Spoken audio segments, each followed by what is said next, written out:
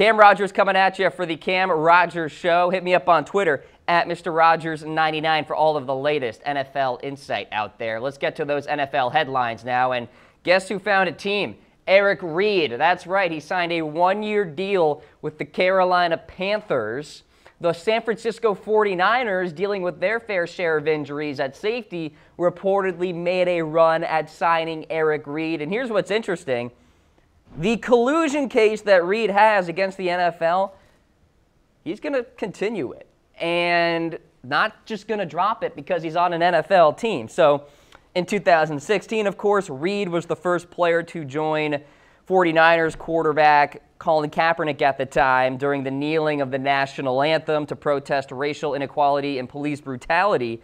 Now, in terms of a football perspective, that's all the Panthers and Reid actually talked about. They didn't talk about the national anthem. They didn't talk about the kneeling. They didn't talk about Reid's plans in terms of protesting. That's what happened between the Bengals and Reid. You may recall the Bengals brought in Eric for a visit, and the national anthem discussion came up. And that's when, well, essentially Reid was like, all right, I'm out. Or the Bengals were like, yeah, we don't really want to sign you. It was kind of this weird, bizarre situation between the two. Obviously, they didn't have a contract. And now Eric Reid is a member of the Carolina Panthers, a Panthers team that is trying to replace veteran Denoris Searcy, who is dealing with a concussion right now. He was placed on injured reserve. Now, Eric Reid and Colin Kaepernick are both really good friends. Colin Kaepernick recently took to Twitter to show his support for Eric Reid, and these two, Reid and Kaepernick, work out together.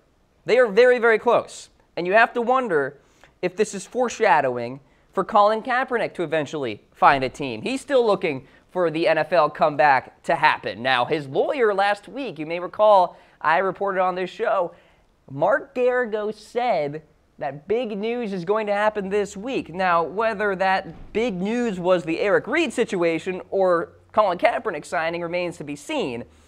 But with the Panthers now signing Eric Reid, it's going to be interesting to see how the fans respond. And I'm talking about the Carolina Panthers fans.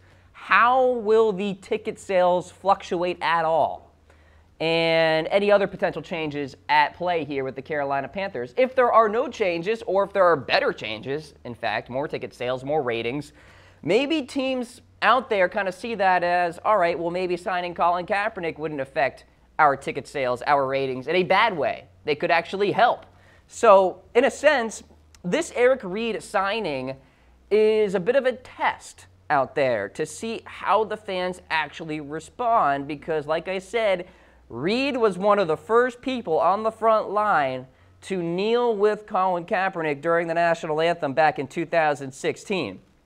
So I think the 49ers in particular would be very smart to at least bring in Colin Kaepernick for a workout. Just a workout. I'm not saying sign the guy. You can do whatever you want, John Lynch. But I'm saying at least give this guy a chance.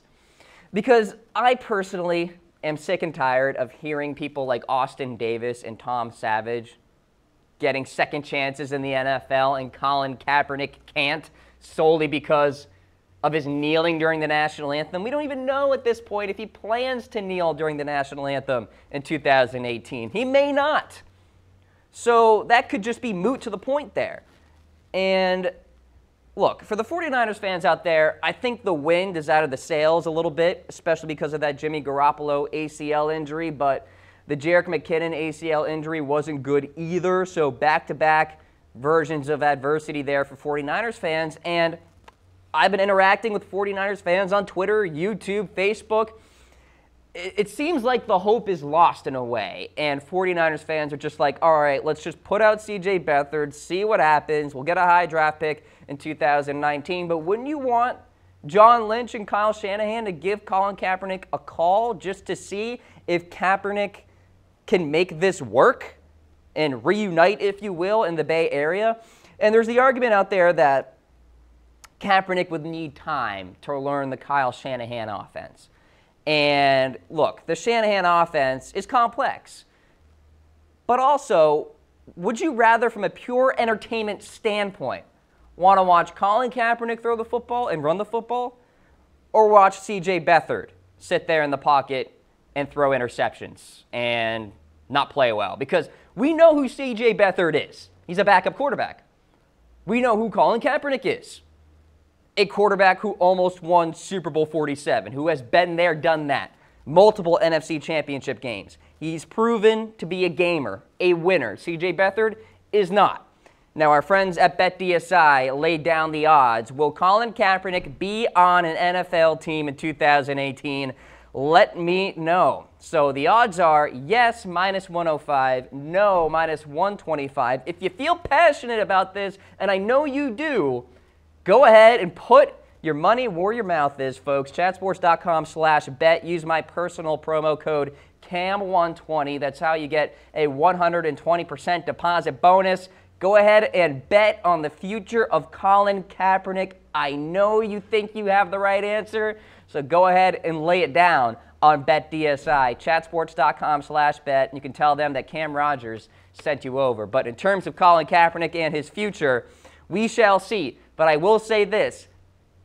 I don't want to see Tom Savage playing quarterback anymore as a starter. I don't want to see Austin Davis play quarterback as a starter anymore. And I speak about Austin Davis because the Titans brought him in due to the injury with Blaine Gabbert. Like, why? And the same can be said, by the way, about Blaine Gabbert. I don't want to watch him play at the quarterback position in a starting capacity anymore. So there you go. We'll see what happens with Kaepernick as we go forward here, but be sure to let me know what you guys think in the comments section.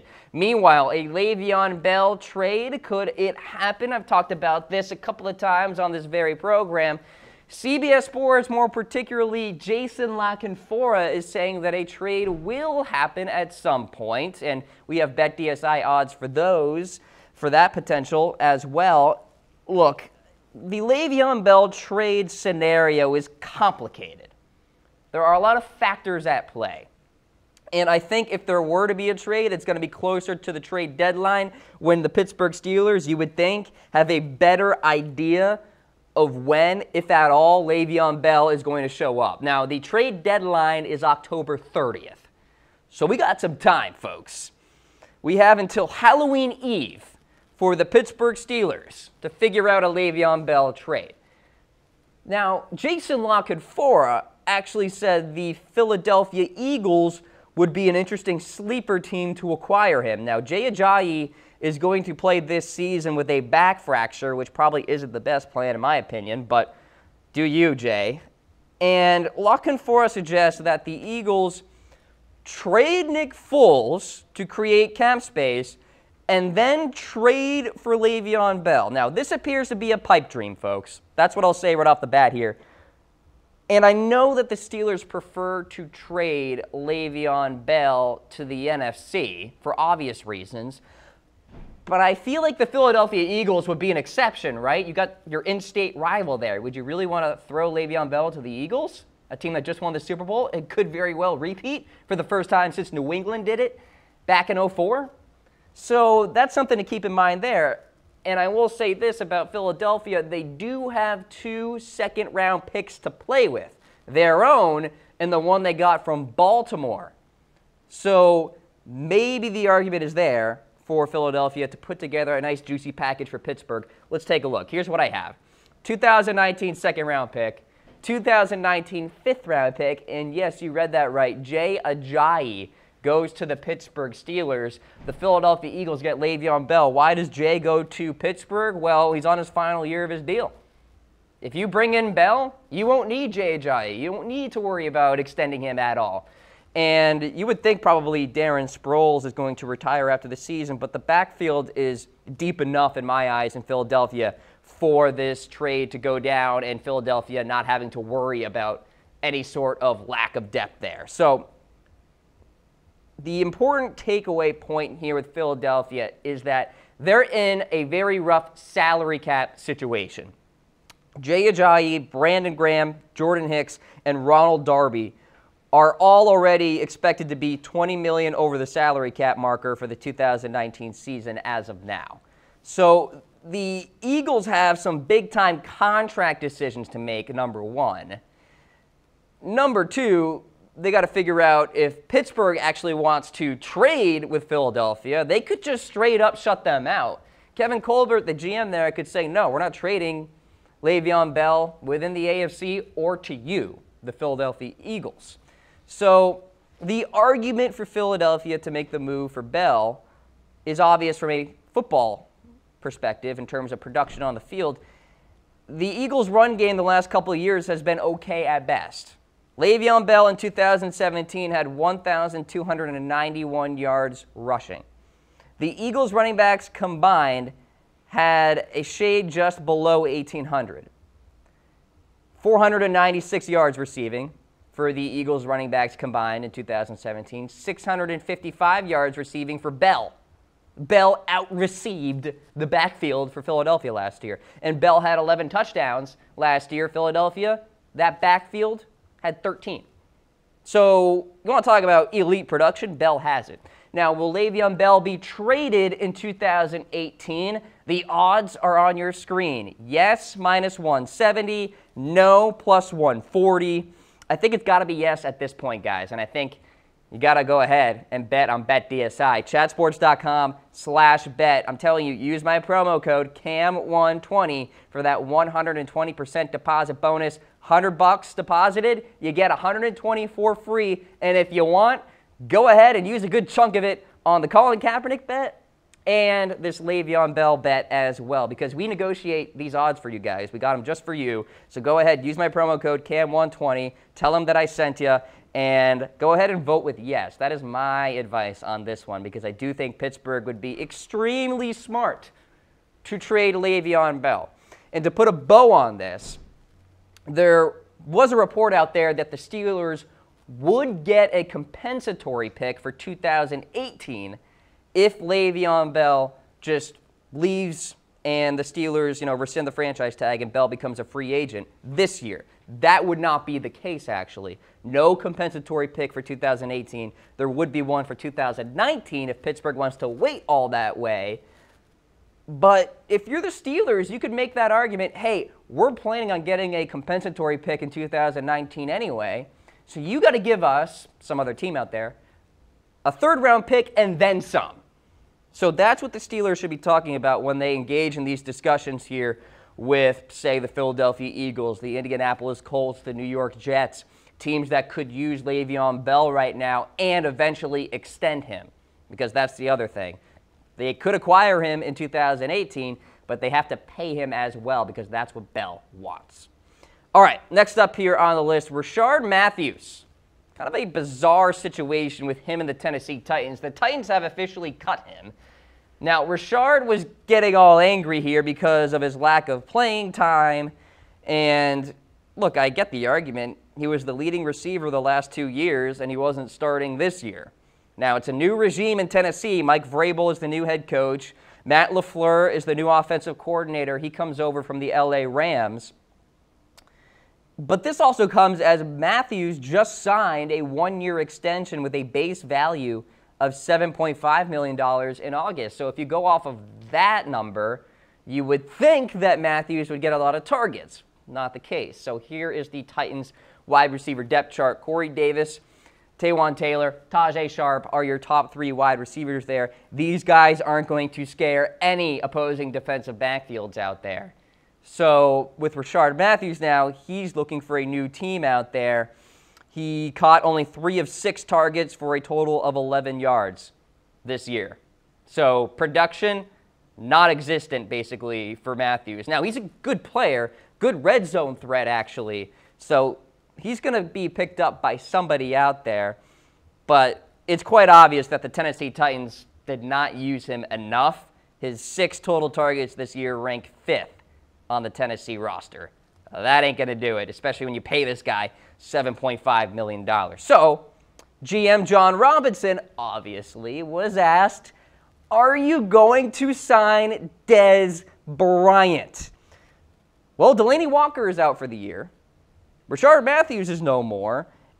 You have to wonder if Dez could sign with the Tennessee Titans, a team that is 2-1. They have one ugly, but that's okay. They have one. That's all that matters at this point in the season.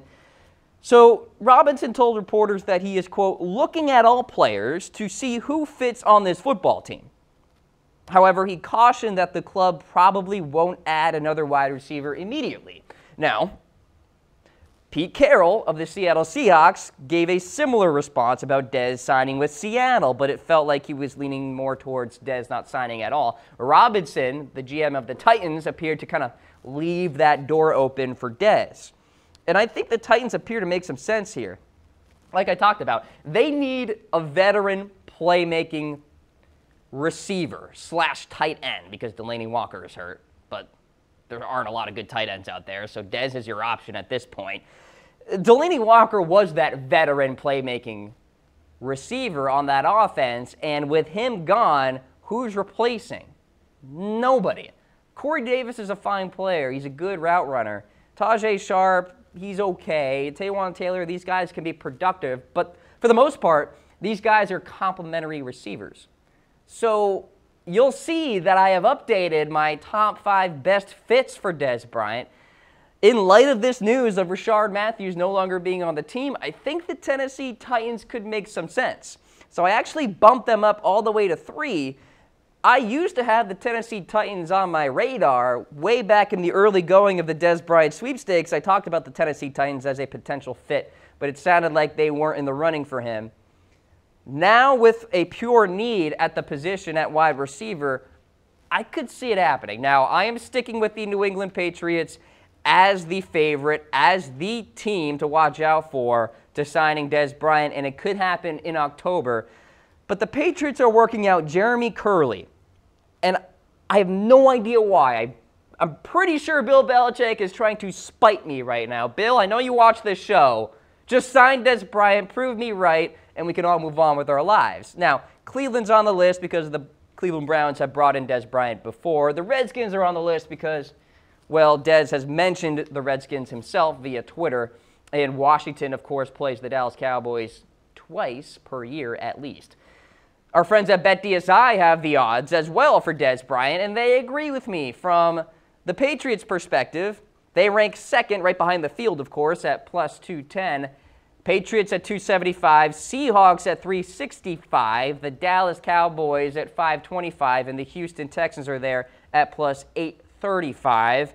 I talked about these odds before. I think the Houston Texans and that number there is pretty good value, but I'm telling you guys, vote on the New England Patriots. Go ahead and use my promo code CAM120 on chatsports.com/bet. Lay it down. I want you guys to go ahead, place these bets, screenshot the bet, send it to me, and be like, Cam, I'm with you. I'm going with the Patriots. Or, hey, if you're trying to go against me and prove me wrong, bring it on. Let me see those screenshots. Chatsports.com/bet, CAM120, 120% deposit bonus. Our friends at BetDSI. Really fun to play on, folks. Check it out.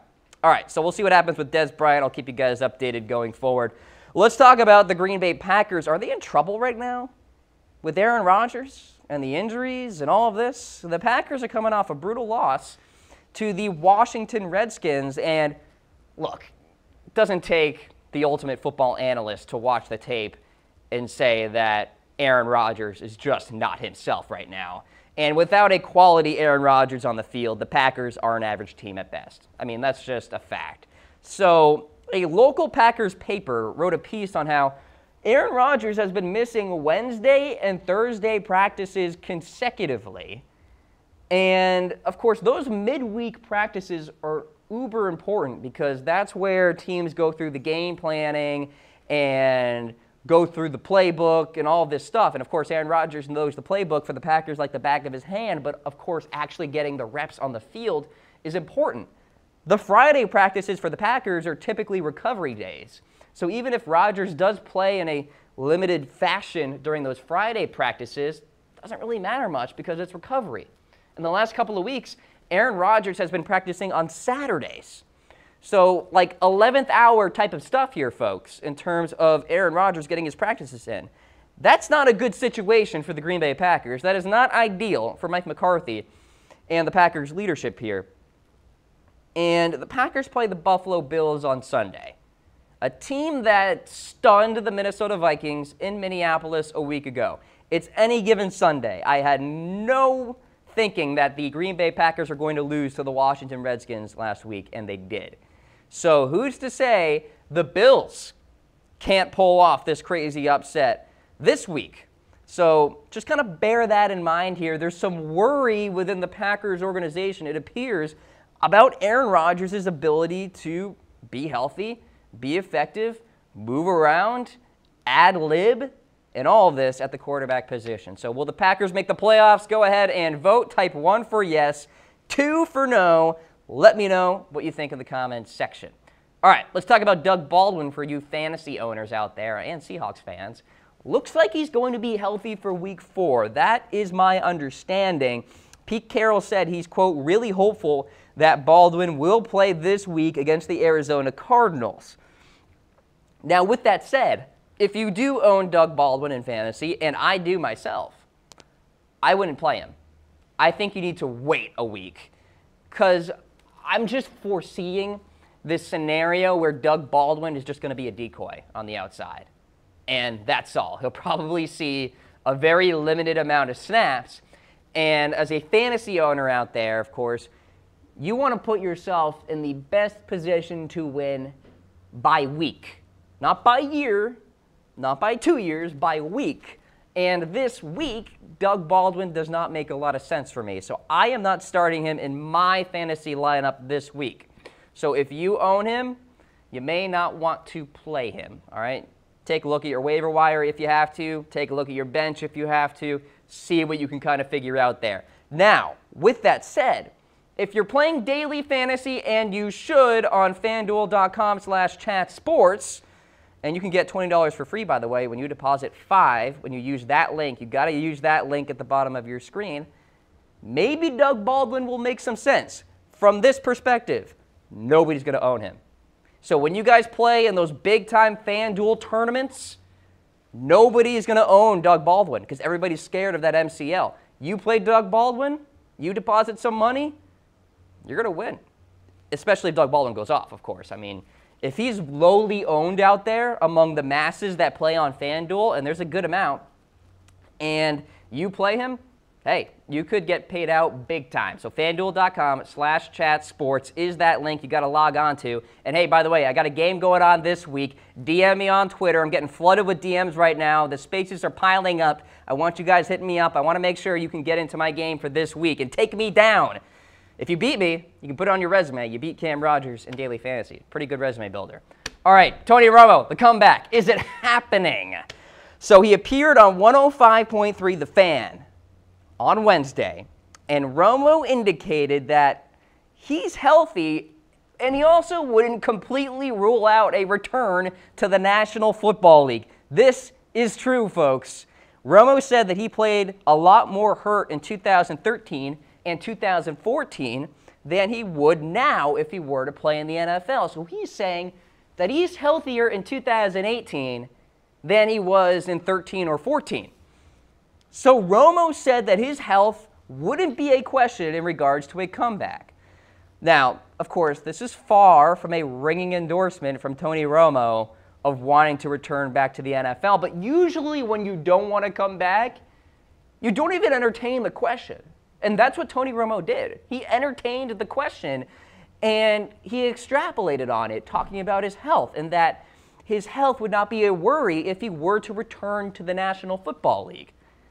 Now, I will say this. The 49ers kind of have a need. Jimmy Garoppolo just went down with an ACL. Why not bring in Tony Romo for a workout? He can be that stopgap option. Romo comes to San Francisco. The 49ers make the playoffs. Maybe Romo can take him to a Super Bowl. Romo retires, waltzes into the sunset with the Lombardi Trophy, and my producer Lena is staring at me as if I'm insane, but maybe I am. And then Jimmy Garoppolo returns in 2019, and we're all back to normal. So I got the Dallas Cowboys at number 2 as well, just because I think Romo can push Dak a little bit more. And hey, what about this story? As you see on your screen, there's Dak and Tony. Tony beats out Dak Prescott, and Tony becomes the quarterback of the Dallas Cowboys. Am I talking out of my butt right now? Maybe. But I got the Oakland Raiders at 3, Buffalo at 4, Jacksonville at 5 as well. If you guys didn't realize, I'm a nostalgic guy, so I like to see these comebacks, and I was the first to get on board with the T.O. comeback. You probably watched my previous episode talking about Brett Favre. That ain't going to happen. But here is the truth. Tony Romo did not rule out a comeback. And so I am extrapolating off of that a little bit. Jacksonville makes some sense because, look, Romo or Blake Bortles, let's be real. And then Buffalo, of course, because I think Josh Allen is just not ready for the NFL yet. But I don't think Tony would actually want to go and play for the Buffalo Bills. That I can tell you. So, for the 49ers, should they sign Tony Romo? I know a lot of you 49ers fans out there follow me on Twitter. You like my page. Vote on this. I seriously want to know your thoughts about it because I have seen comments from you guys out there that the 49ers should bring in Tony Romo. Not a lot of comments, but there were a couple of them. 1 for yes, 2 for no. Let me know what you think. Could the Romo comeback happen? We'll see. All right, let's go to a quarterback who is actually in the NFL right now. Marcus Mariota looks like he is good to go this week against the Philadelphia Eagles. Kind of a scary injury he was dealing with. Some numbness in his hands, especially his throwing hand, dealing with some tingliness and all of that stuff, and that's never fun. I remember, I got drunk one night in college, and when you get drunk, guys, and you go to bed, you probably don't move much, and I think I fell asleep on my arm, and it was tingly for like half a day, and I got really nervous about it. So kids, sleep carefully when you drink. But anyway, this stuff is not fun, the numbness and all that, because you never know when it's going to come back. But it looks like it is coming back here for Marcus Mariota, which is good news. Now, he did see some game action in Week 3. It wasn't part of the plan, though, because Blaine Gabbert got a concussion in that matchup against the Jacksonville Jaguars. And Marcus Mariota was good enough, 12 of 18 passing for 100 yards in relief there. So, interesting matchup. Eagles, Titans. In Tennessee, Philadelphia has not been a world beater by any means so far this year, so I think there's a chance for Tennessee to get the victory here this week.